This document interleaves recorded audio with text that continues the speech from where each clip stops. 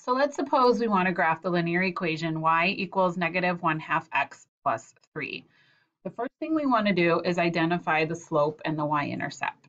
So the slope in this equation is negative 1/2, and the y-intercept is the ordered pair 0, 3. So it's important that you're able to write your intercepts as ordered pairs, so you place them on the correct axis when you go to graph. So the first thing we're going to do is we're going to start with our vertical intercept. So you can see I have a point plotted at 0, 3. Then what I'm going to do is I'm going to begin to count down the pattern of the slope.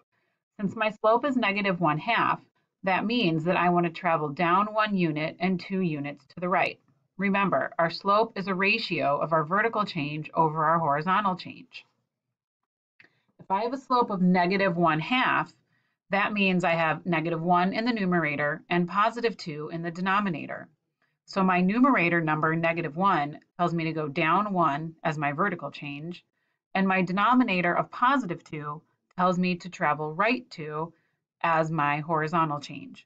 So you can see I have the point at 0, 3, and then I travel down 1 unit and 2 units to the right to get another ordered pair.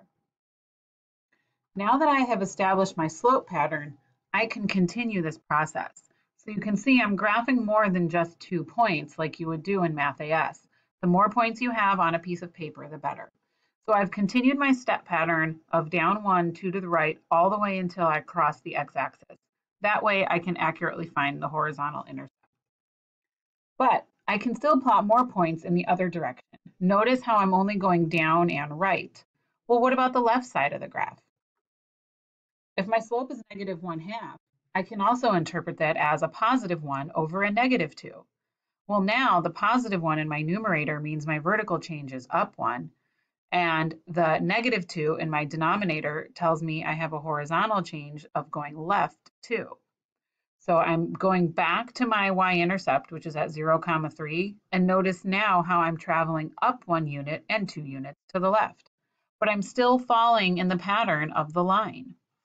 And I can continue going up 1 unit and 2 units to the left.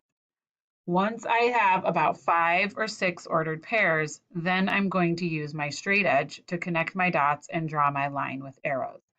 So there's the equation y equals negative 1/2 x plus 3.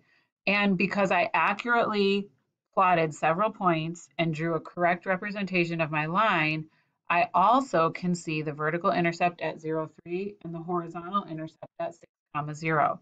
So the more points you have, the more accurate your graph is, and the better your chances are of correctly identifying that horizontal intercept to make sure you're crossing at the right point on the x-axis.